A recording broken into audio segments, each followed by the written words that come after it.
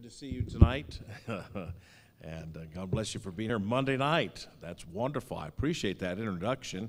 And I thought maybe I should start taping those introductions and pass them to the preachers I'm going to preach at next so they get an idea what they should be saying maybe.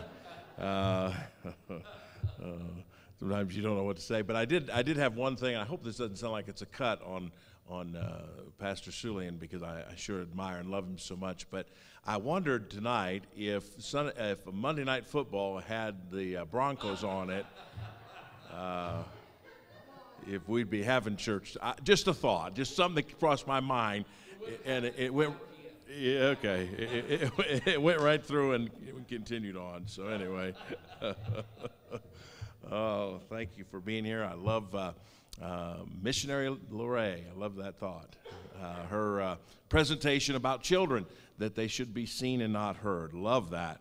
And she should come to my house for a while and straighten my kids out. That's great. Amen. Well, take your Bibles tonight, John chapter 5. John chapter 5. And I'm going to read to you tonight the first 9 verses in John chapter 5. And we'll see what the Lord has for us in this evening. John chapter 5, stand with me, if you will. And I'm going to begin reading to you in verse number 1. John 5 and verse number 1. After this, there was a feast of the Jews, and Jesus went up to Jerusalem. Now there is at Jerusalem by the sheep market a pool, which is called in the Hebrew tongue Bethesda, having 5 porches. In these lay a great multitude of impotent folk, of blind, halt, withered, waiting for the moving of the water. Keep that in mind, waiting for the moving of the water. For an angel went down at a certain season into the pool and troubled the water. Whosoever then first, after the troubling of the water, stepped in, was made whole of whatsoever disease he had. And a certain man was there which had an infirmity 38 years. When Jesus saw him lie, and knew that he had been now a long time in that case, he saith unto him, Wilt thou be made whole? And the impotent man answered him, Sir, I have no man, when the water is troubled, to put me into the pool. But while I am coming, another steppeth down before me. And Jesus saith unto him, Arise, take up thy bed, and walk. And immediately the man was made whole, and took up his bed, and walked. And on the same day was the Sabbath. I call your attention into verse number 7, where the impotent man answered him, Sir, I have no man, when the water is troubled, to put me into the pool. I want to preach you tonight on the subject, putting people into the pool. Putting people into the pool. This is a great Monday night crowd. I appreciate you being here on a Monday night, and thank God for you being here. And I know it's an encouragement to your pastor. And let's just ask God to work in our lives tonight. Father, help us as we look to the Word of God. We are not claiming to come here without a purpose. We have a purpose. We have a reason. You've given a message, and now the people are ready to hear and receive that message. And I pray, Lord, that nothing would hinder us in that delivery of that message, that nothing that happens tomorrow or plans or activities for tonight or things that we're going through, the burdens or trials of life, would enter into our minds in this time. But instead, we just divorce ourselves of everything in life and focus on the things of heaven. Help us tonight that we'd not miss what the Spirit has to say to this church.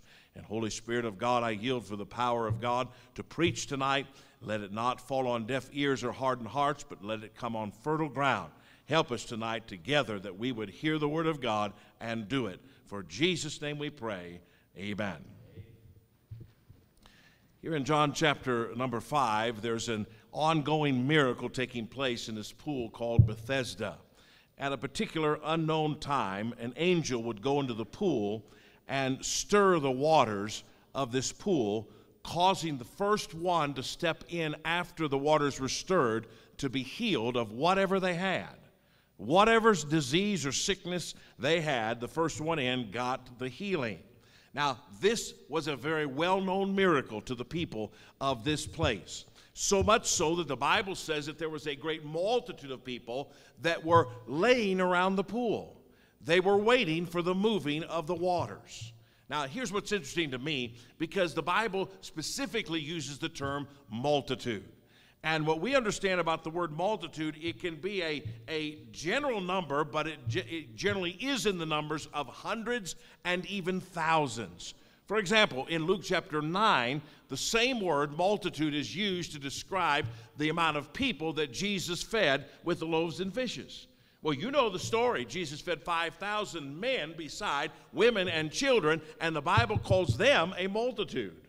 So of the group of people that are around the pool of Bethesda, it could be hundreds, but it may very well be thousands of people who are there waiting for the waters to be moved. And not only do perhaps these thousands of people are sitting at this pool, but the word lay is found here, and it signifies that they are encamped there. This is their home. This is where they reside.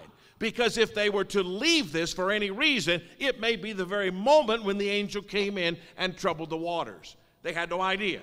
There was no forewarning. There was nothing that told them the angel is coming in the next 5 minutes or the next 5 hours. So they had to stay. If they wanted the healing, they had to lay by that pool until the angel came down. So not only are they waiting, but they are spending their lives waiting. They are doing nothing but waiting. And here in our scriptures, we have the story of a man who has waited for 38 years. Now, this guy isn't 38 years old. He's been waiting for 38 years for this healing. He's got some disease, and it's not gone away. It may have been that he, like the woman with the issue of blood, had spent all his life on doctors and tried to get healed of all them and never got healed. So he goes to what is told him that there's this miracle takes place at Bethesda, and if you just show up there and wait, maybe you'll be the first one in the water. So he spends 38 years of his life laying by this pool and does not get the healing. So notice what he said, his hindrance as to why in 38 years he was not healed. He said in our text, verse 7, the impotent man answered him, "Sir, I have no man when the water is troubled to put me into the pool. But while I am coming, another steppeth down before me." So he's seen the healings before. How many he's seen, we don't know. But he had tried to get in there. He wanted to get in there. He desired to get in there. But there was no man who would help him. He can't walk. There's no man that will help him get into the water. Now, I think of this issue of no man like the Ethiopian eunuch said. Because when Philip the evangelist confronted the Ethiopian eunuch in Acts chapter 8 and verse 31, verse 30 and then verse 31, he said, "Understandest thou what thou readest?" And he said, "How can I, except some man should guide me?" So here's a guy who's laying by the pool of Bethesda waiting for the moving of the waters, but he can't get in, because no man will help him. And here's the Ethiopian eunuch who's reading the scriptures and is trying to get an understanding of what it's all about. And he says, "How can I, except some man should guide me?" You getting the idea? So here's a situation in John chapter number 5 where thousands are waiting for something to happen that only one's going to get. And it literally is thousands of people who desire it, who need it, who want it, but never get it. They die without it. And even the main character of the story, had Jesus not shown up and Jesus had healed him himself, that man may well have died and never had his healing. So there they lay, day after day, week after week, month after month, year after year, waiting for the moving of the waters so that somebody could put them in the pool. I want you to listen to me carefully tonight, because the miracle at the pool of Bethesda is long since forgotten.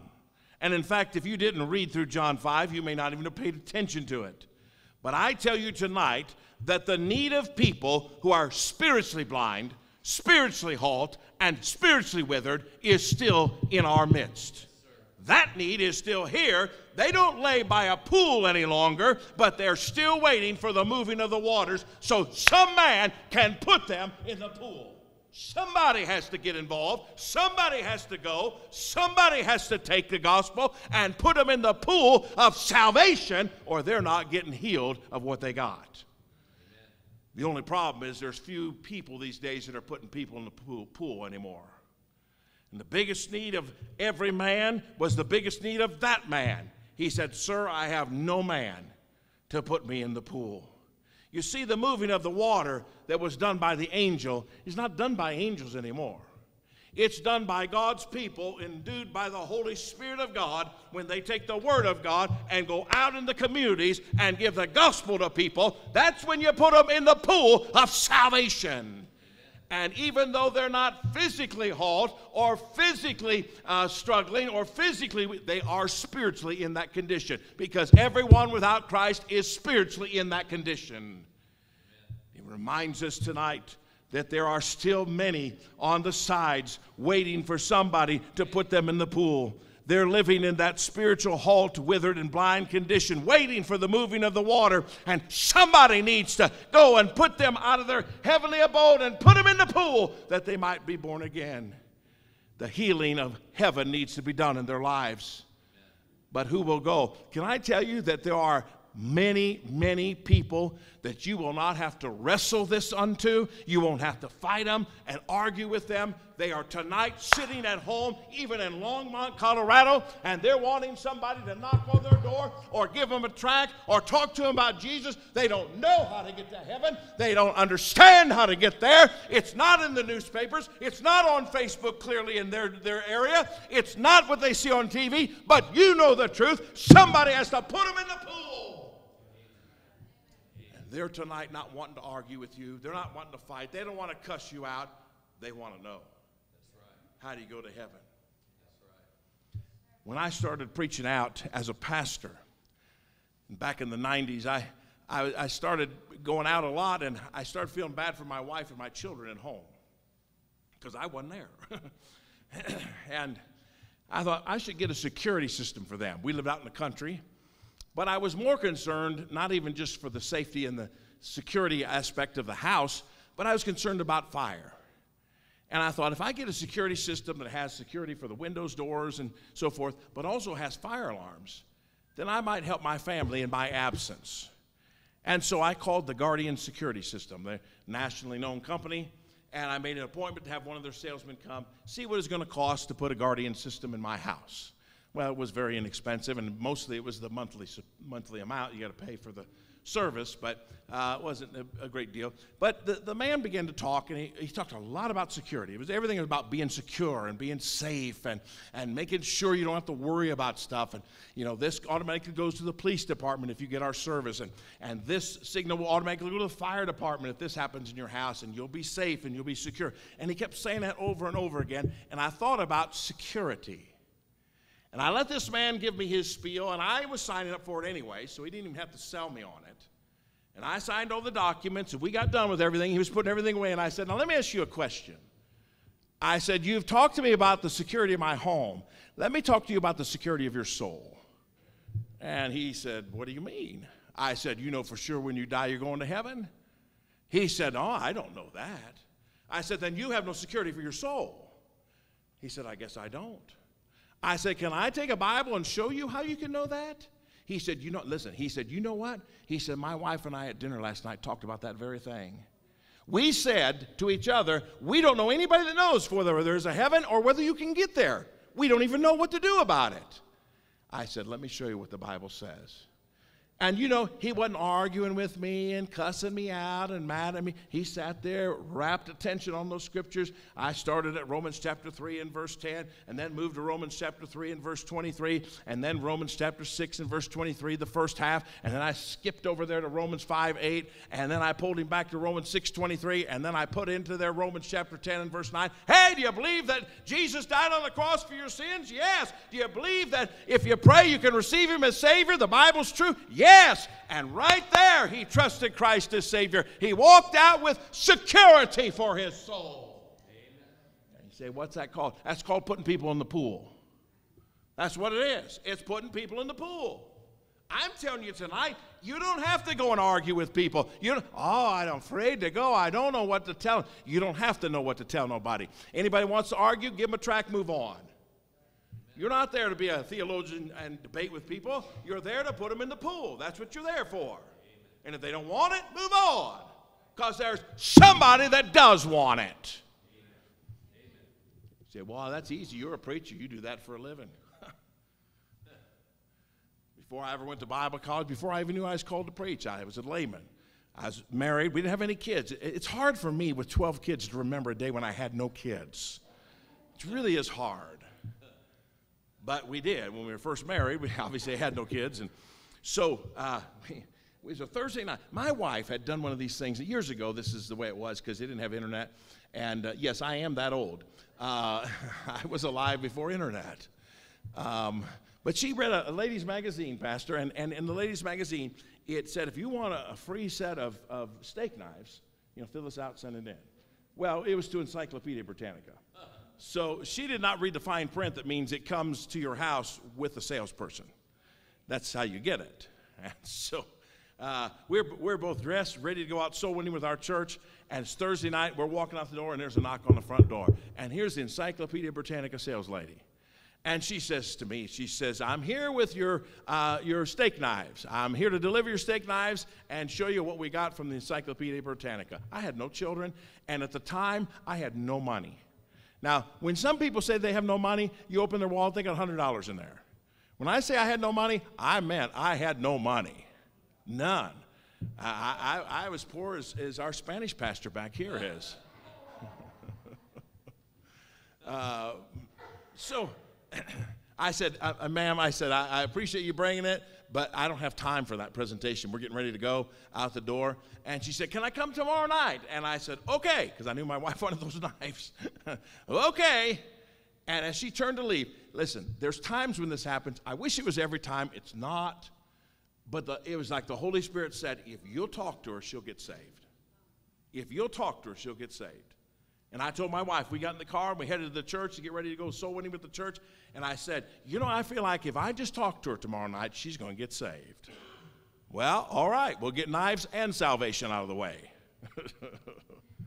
That lady came the next night. Man, she had her satchel. She had a professional outfit. I mean, she was dressed sharp. And, encyclopedias shouldn't have been what she was selling. She should have selling much more than that, And she was all professional. And she come in and she put that display on and opened the books. And it's hard to imagine when you got the internet now what it really was like with books.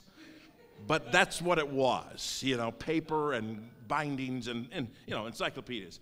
And I didn't have any kids, and I had no reason for it. I wasn't going in the ministry. I didn't think any reason. And she's good at this, though. And she got a flip chart, and this is how much it costs, and you can learn this, and you can do. And she finished and did a great job. I said, listen, I appreciate everything you just did, but I don't have any money. Honestly, it's only $30 a month. That's in 1978, 79. $30 a month is like $300 a month now. No, I didn't have that. I said, I'm sorry. I said, I should have probably just stopped you. I knew there was no way we could do anything. And, she said, well, it's just good to meet nice people. And I thought, you're lying through your teeth. You're trying to sell stuff. You don't want to meet nice people. But so she's packing her stuff up, and I said, can I ask you a question while you're packing? She said, sure. I said, for sure if you died right now, you'd go to heaven? She stopped packing. She looked at me like this, and she said, can I use your phone? I never had that as a response before. That was an interesting one. I said, yes. She got off the chair and went over to the wall where the phone was attached to the wall with a cord on it. This is such an education for young people. I can see these young guys going, what? And she called up her roommate and she said this to her. She said, I'm going to be late coming home. Bang. She turned around and sat down. She says, no, I don't know if I'm going to heaven or not. And I did the same thing. The same thing you do, the same thing your pastor does every day of the year, the same thing God wants us to do, and just open the scriptures. I didn't have to argue with her. I didn't have to fight with her. I didn't have to beg her. She was ready to get put in the pool. She just needed some man to do it. That's all she needed. Amen. Ladies and gentlemen, this is why we're here tonight. This is why there's a Hopewell Baptist Church in Longmont College. This isn't here so this church can win community awards. This church isn't here so we can shine and look at us and what do we got and look at what we are and how long we've been here. This church has services. This church has Sunday school classes. This church has bus routes. This church has a Spanish church. This church has soul winning because it's time to put people in the pool before Jesus gets here. That's what the church is all about. You're sitting in a church that teaches soul winning, preaches soul winning, loves soul winning, prays about soul winning, encourages soul winning, believes in soul winning, and has the most soul winning pastor in America. Hey, there is no reason under heaven you're not a soul winner. Amen. Are you going? Do you take those tracts and use them? Do you go in the appointed soul winning times? You say, well, I'm not ordained. You don't have to be ordained. You just have to be saved. So all you got to be is saved. That's all you got to be. And I wonder if you are going, are you really going fully putting people in the pool? I mean, here's the thing about it. It's one thing to get them saved. It's another thing to get them to church, down the aisle, in that baptistry, and then keep bringing them back so they can learn all the things you know. That's what we affectionately call the Great Commission, which now in the independent Baptist movement has become the Great Omission. Because who's doing it? We're storing our Christmas decorations in the baptistry these days because there's no other place to put them. And it's out of the way, you know. Nobody can see it. It's a shame. It's a shame because there are people that aren't being saved, and then there are people who are getting saved, but nobody cares for them. And here come the Jehovah's Witnesses who say the best people they ever get are the former Baptists. We're leaving them for the wolves. We should be after them and getting them to church and putting them down the aisle and baptized and then teaching them all things whatsoever God's taught us. Amen. That is the command that the church is supposed to fall under. Yes, someone is on their way to hell tonight, and unless you are willing to put them in the pool, that may not make a difference. They may never get saved. And if you think they're going to get saved whether you get involved or not, you might as well trot yourself to a Calvinist church because that's what you believe. Have we forgotten there's a hell? Have we forgotten that people tonight are in hell? I tell you tonight, the lifeblood of the church starting in the book of Acts, proved in the book of Acts, is putting people in the pool.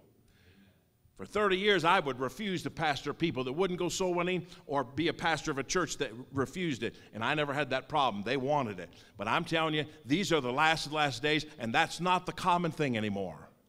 It's not common for people to go soul winning. It's not common for people to get the tracts out. It's not common for people to bring people to church. They're just kind of riding out till the rapture takes place. And it's a shame because there are people dying in their sins. Do you know there's a good many churches and Bible colleges that are living off their past reputation of being soul winning citadels, but they don't do a thing for it now? I know one particular southern church that for many years baptized upwards to 10,000 converts, and now this year they'll baptize possibly 100 of them. Riding off the past reputations. But I believe the objective of the last days is to keep the main thing the main thing. And the main thing is putting people in the pool. That's what the main thing is. It's not how big our building is. It's not how pretty we are. It's not how many we even have. It's whether or not we're doing what Jesus brought us here to do. Whether we're getting the gospel out and being faithful and making sure that people not only know, but they're being helped and loved and discipled and baptized and growing in the Lord. That's what it's about. I ask you tonight, if you know your area, who in this area is actually putting people in the pool beside you? I mean, is it really a thing where you're bumping into people when you're out there? You got to go back 40 years before you find churches bumping into each other out on the streets. That's right. Many visit the pool, but few are there all the time. Right. I was asked one time when I was still pastoring, I was asked one time to preach at a preacher's fellowship, which are always a lot of fun to preach at. Usually they get mad at you. And I'm trying to be belligerent, but so it was this Friday after Easter. And in our county, 300,000 people, there are 13 independent Baptist churches then, and they asked me to preach to the other 12 guys. Well, that's great. That's fine. They picked a church we had a breakfast and went there. And so they were standing around after the breakfast before the service started, and the guys were talking about their Easter Sunday service. They said, oh, man, great attendance. And the guy said, I had 3 saved and 1 baptized. Wow, that's great. And the guy said, I had 2 saved and had 1 baptized. Another said, I had 5 saved and had 2 baptized. And they're going around there and telling, and what'd you do? And how'd that go? And man, that was great. And everybody, 3, 1, 2, 5. And they said, we haven't had anybody baptized in 6 months. We had 2 baptized on Easter Sunday. Boy, we were really excited about that. And then they came to me. I had 848 that day. I had 46 baptized and 15, or 46 saved and 15 baptized in the service, and I didn't want to tell them. See, there's some independent Baptist churches, they'll visit the pool on Easter, but the rest of the year, everybody can die and go to hell as far as they're concerned. Aren't you glad you got a pastor that doesn't believe that way? I don't know about you, but if you haven't been thanking God for your pastor, I think you ought to be on your face every day thanking God and saying, hey, I don't have a dead pastor who doesn't care about souls. I got one that proves he cares about souls. Putting people in the pool. Hey, we got to do everything we can before the time is over. Everything we can. You know, one of the greatest soul winners I ever went soul winning with was Dr. Monty Watts. Brother Watts is in heaven now. But he was a soul winner who learned about life by reading.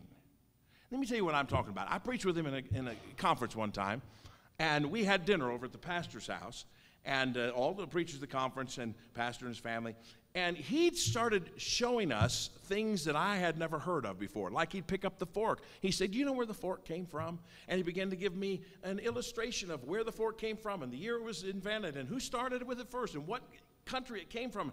It's like, really? I had never heard that before. Then he picked up the salt shaker. You know where table salt came from? And he started on that. And then he moved to the napkin and the plate. And I mean, he knew everything. Now, he could have been lying about all of it. I wouldn't have known. I had no idea when any of this stuff started. I couldn't have told him. But we were roaring in laughter because he was like Mr. Encyclopedia Britannica, you know. And he had all these things figured out, you know. So a couple of years went by, and I was preaching at another conference with him. And one of the things that the pastor of the church we were at in the conference wanted to do is want to take everybody out and have a soul winning time. And so we all got on a bus, went out for a soul winning time during the conference. And the pastor paired me up with Brother Watts. And so I said to Brother Watts, I said, let's just, every other door. We're in an affluent neighborhood, nice homes. Most of the people wouldn't open the door as soon as they saw us, And so every other door, I'll do one, you do one. Okay, and that's what we're doing. So it was my turn. We walk this driveway, and the guy is in his garage. The door's open. His garage is filled with trains. I mean filled with trains. Every inch of it's a train. And that guy's standing in the center of it like, engineer hat and Mr. Engineer. And I mean, really, really a neat layout. And the whole garage, 2.5-car garage, the whole thing is trains.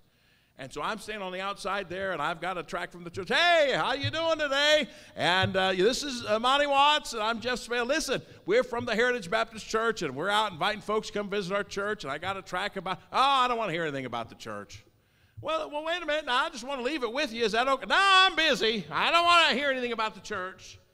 And I said, well, can I just leave it here on your, don't leave it on my train track. Okay, well, have a good day. And I turned around to walk away. Brother Watts stepped up there, pointed to one of the cars on the track, and he said, sir, is that an N-scale Lionel train right there? And that guy stopped the train. He said, well, yes, how'd you know that? He said, I know something about trains. He said, do you like trains? He said, yeah. Brother Watts said, I like trains. And they talked for 15 minutes about trains, model railroading. And I mean, they were sharing things about tracks and setups and layouts, and I'm just standing outside the garage with my mouth open. How does he know these things? He wins the guy to the Lord. The guy wouldn't even take a track from me, but Mr. Train got him to get to the gospel. We walked away from there, and I said, Brother Watts, I said, you got a train track at your house? He said, no. I said, did you when you were a kid? He said, no. I said, are you planning to get one? He said, no. I said, how do you know so much about trains then? He said, I read up on them. I said, wait a minute. You don't have a train. You never had a train. You don't plan on having a train. But you read up on model railroading? Why? And this is what he said.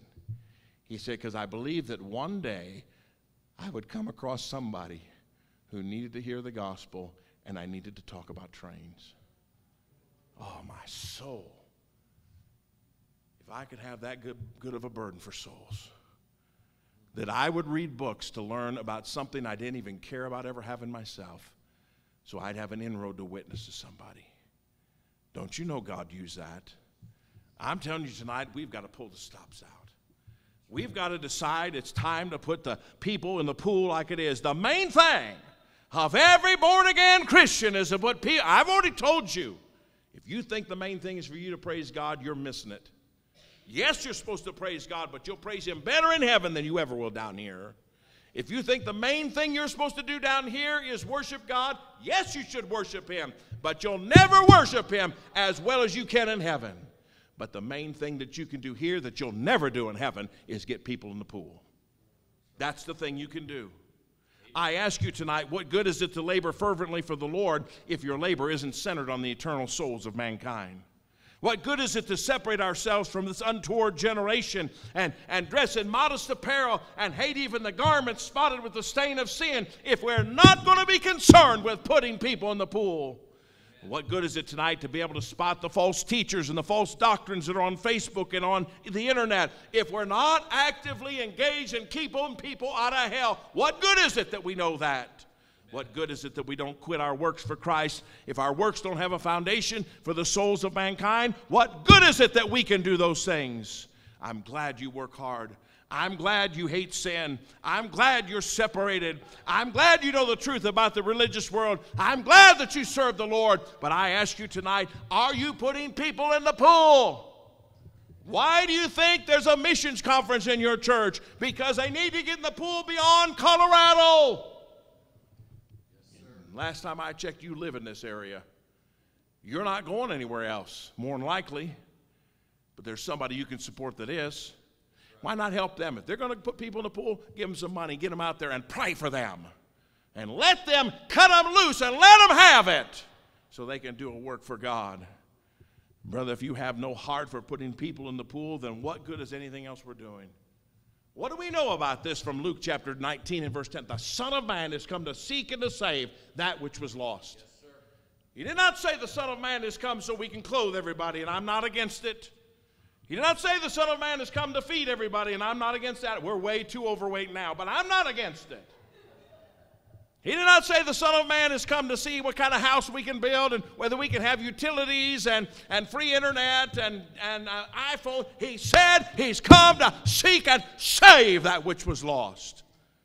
That's why Paul said in Romans chapter 10 and verse 1, brethren, my heart's desire and prayer for God, for Israel, is that they might be saved. He didn't say they might be happy. He said they might be saved. He didn't say they might be rich. He said they might be saved. He didn't say they might be prosperous. He said they might be saved. He didn't say they might be well known. He didn't say they might be saved. He didn't say they're self-sufficient. He said that they might be saved. That's what his heart and desire and prayer was. Amen. They might be saved. Probably 20 years ago now, one of the men in my church, the young men, went into the military. They stationed him in Germany. And while he was stationed in Germany, he fell in love with a German girl. And he called me on the phone. He said, preacher, he said, I've met this girl by the name of Barbara. He said, Barbara, wonderful girl. She knows very little English. And yet, I don't think she's saved. I'm bringing her to the States to meet my family. I'm bringing her to church. Would you try and win her to Christ?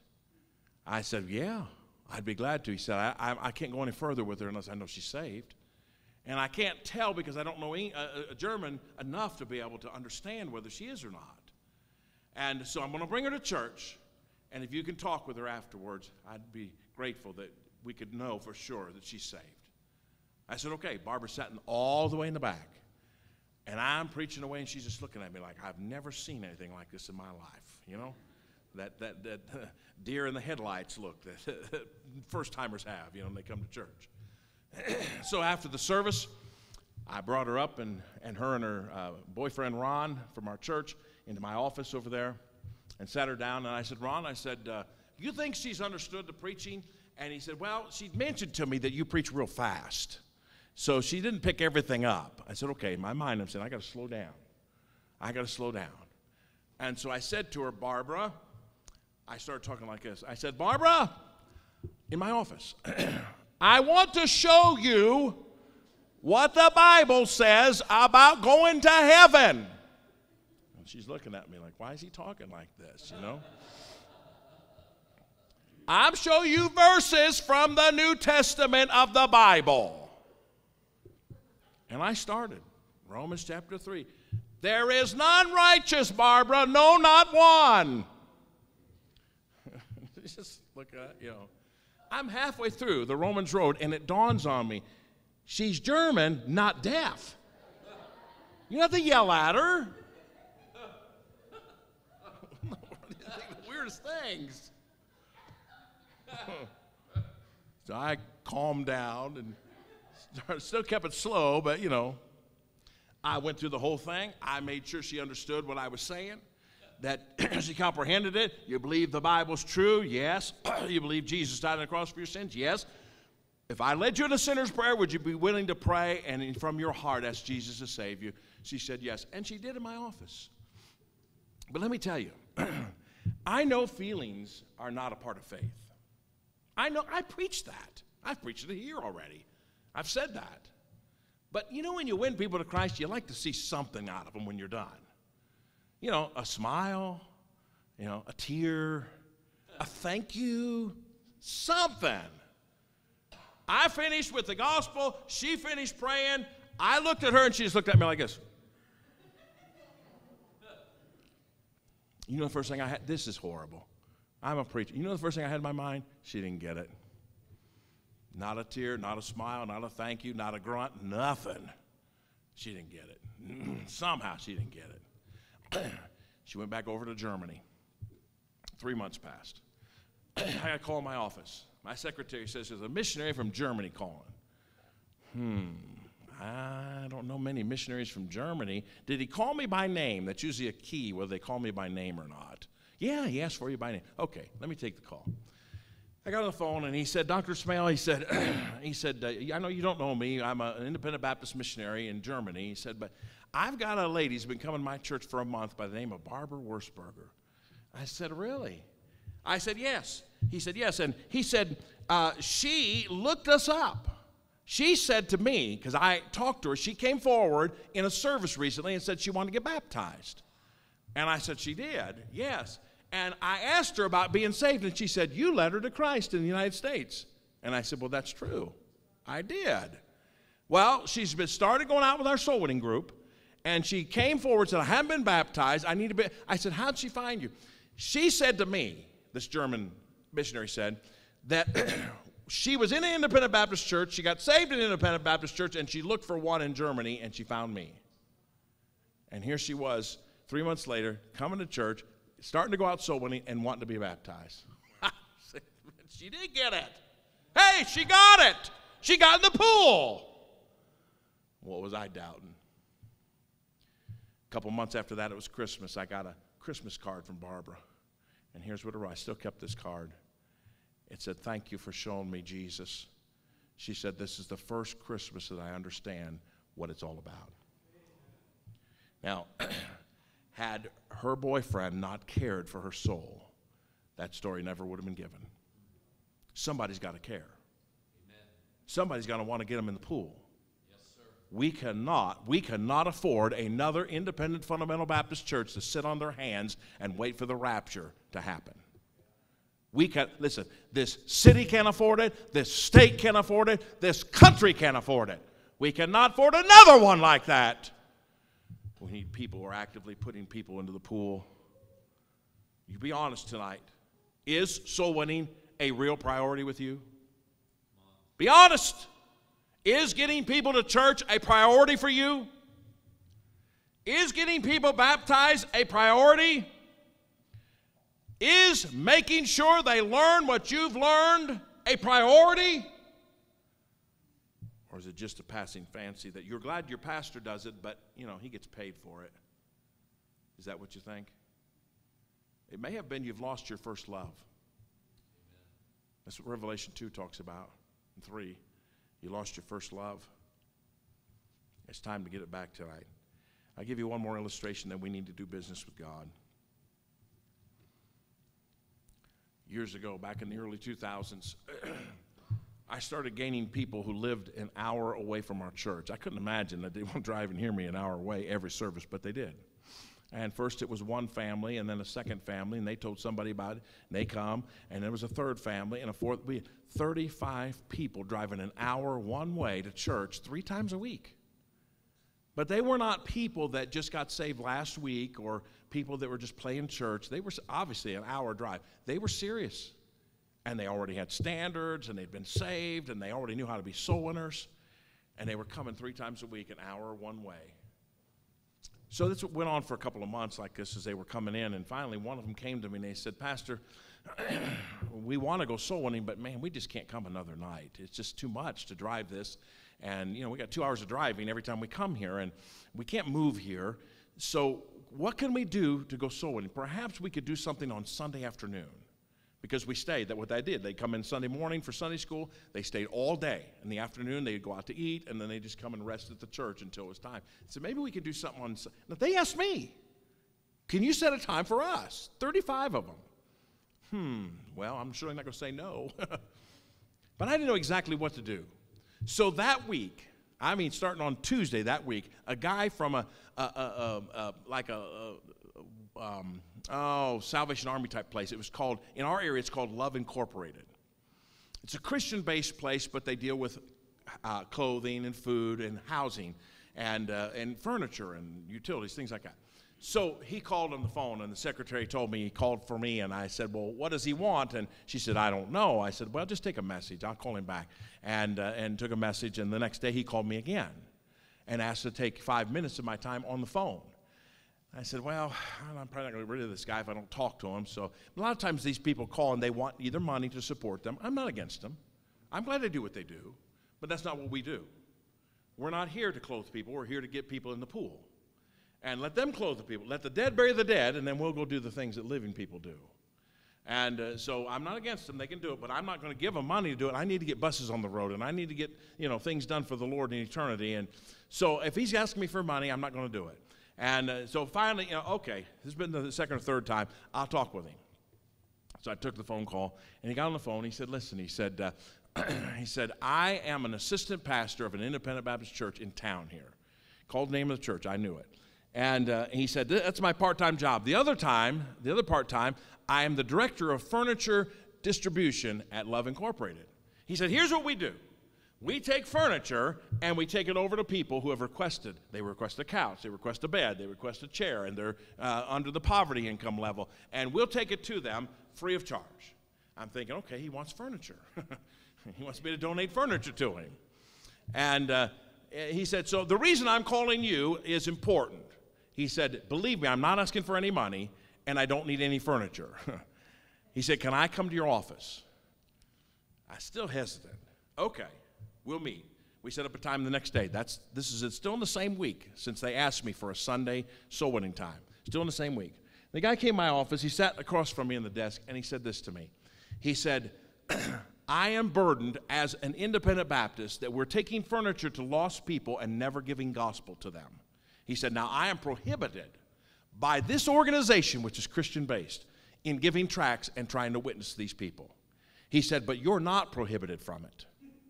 He said, what I want to do is I want to give you the sheet with the addresses and names and phone numbers of the people that we're going to take furniture to the next week, give it to you, and have your people go out and witness to them. I said, really? Yes. I said, what are the requirements? What are the restrictions? He said, there's none. I said, can we give them our tracts? Yes. I said, if we win them to Christ, can we get them to our church? Yes. I said, can we get them baptized here? Yes, they're yours. He said, all I'm going to do is give you a sheet ahead of time. We'll have a sheet for the week of furniture we're going to give out to the addresses. He said, it might be 25, 30 different people. And he said, I'm going to get it to you before we take the furniture, and you make visits on these people and try and win them to Christ, and whatever happens, you got them. I said, I'll do it. I can't beat that. I'll do it. I said, I'm very curious. I said, why'd you choose our church? I mean, there's 13 independent Baptist churches in this county. Why'd you choose? He said, let me tell you the story. He said, every morning I got a cup of coffee before I go to work, and I go out and get the newspaper, and I'm always out there at the time your church bus goes by our house. And I look at that church bus, Victory Baptist Temple, and I think, that church is still after souls. What a great thing. He said, that wasn't enough, though. He said, one Tuesday night, there was a group of your people in a bus that came on my street, and 2 teenage boys knocked on my door. He said they were sharp, they were clean, they were all dressed up, no nose rings, studs, tongue rings, tattoos. He said, just sharp young guys and very articulate. And they talked to me, and I told them, I'm an assistant pastor of an independent Baptist church, believes just like your church. And the guy said, the teenager said, okay, but do you know for sure if you died, you'd go to heaven? He said, I told him again, I'm an assistant pastor of an independent. He said, I understand what you said, but do you know for sure you're going to heaven? He said, I was so tickled inside that this young guy did not care what I did for a living. He wanted to make sure I was going to heaven. And I said to myself right then and there, I've got somebody that needs to be going after these people that are getting furniture. I said, okay, I like that. We'll do it. And he left my office. I said, now, Lord, how in the world are we going to fit this into all the other soul winning schedules we got? And it dawned on me. I got 35 people on Sunday afternoon needing something to do. We started household soul winning. Household soul winning. They got that sheet. They divided up. They got in their cars, and they started winning people and bringing them back on Sunday nights. Say, well, how do you do stuff like that? It's just when you get known as putting people in the pool, God starts bringing that to you. Amen. Because he doesn't have too many people doing that. You're not one of 10 churches in this area that's winning souls. You're one of only one. Yeah, there might be other places in other churches if they came to church and went forward and said, what must I do to get saved? They may say that, but they're not after them.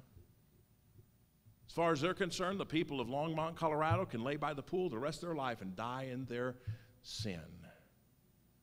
But there ought to be one church, and I believe there is one, called Hopewell Baptist that won't let that happen. Not on their watch. And not only should you be after it, but you should do all you can to give and support so these missionaries can get out here. You heard what she said. 2023, how come? Because it's going to take that long to raise money. Shouldn't. Not everybody can give a lot. But it shouldn't be that we got to put these people on the deputation trail for 2 and 3 and 4 years. It should be, let's just gather together. These are good people. They come from a good college. They're after souls. Let's just decide. You don't have to come to my church. Let's just give you money and get out of here. If God sent you overseas, get them out of here. They ain't doing no good sitting here. And send them over there and pray for them and support them and then stay here after people putting them in the pool. And then one day when we go to heaven, we'll get our rest. And we'll sit there and rejoice at the sheaves that we bring with us. Father, help us with this tonight. I sometimes think maybe I'm preaching to the choir with a message like this because I know the pastor's heart here. I know he is on this subject all the time. He has greater passion for it than hardly any preacher I've ever met. Yet sometimes maybe just reminder. Nobody else is going to do this work if you don't do it. We've got to get these missionaries out. We've got to do all we can in every way we can until we get out of here. Help us tonight, Lord. Reaffirm in our hearts and help us to rededicate our lives to putting people in the pool for Jesus' sake. Our heads are bowed, our eyes are closed. I want us to stand tonight. I want you to get serious about this thing, taking tracts, giving tracts out, going out the soul winning times with the church. If for some reason your schedule doesn't allow that, I'll bet dollars to donuts if you came to your pastor and said, I can't make it on whatever night the soul winning is, but I can make it on this night, I'll bet you he'll find somebody to go with you. He ain't going to want you to go by yourself. He'll give you somebody. Let's just decide, though, we've got to do this because somebody's got to do it. Somebody's got to care. Let's renew this to the Lord in the altar. Heads are bowed, eyes are closed as she plays the piano. Would you come? Would you find a spot and just pray for a few minutes? Say, Lord, I want to do more for getting people in the pool. I want to be more dedicated to it. I want to help. Maybe you haven't put a faith promise card in the plate yet and you're still praying about it. Maybe you could give a little more. So maybe another missionary could go, let's not make these people sweat this stuff out. Get them money and get them prayer and get them in their fields. And we ain't got much time.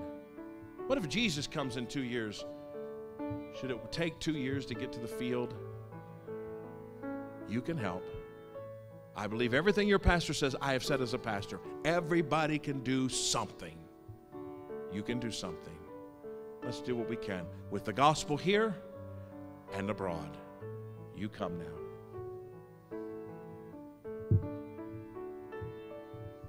Our heads are bowed, our eyes are closed.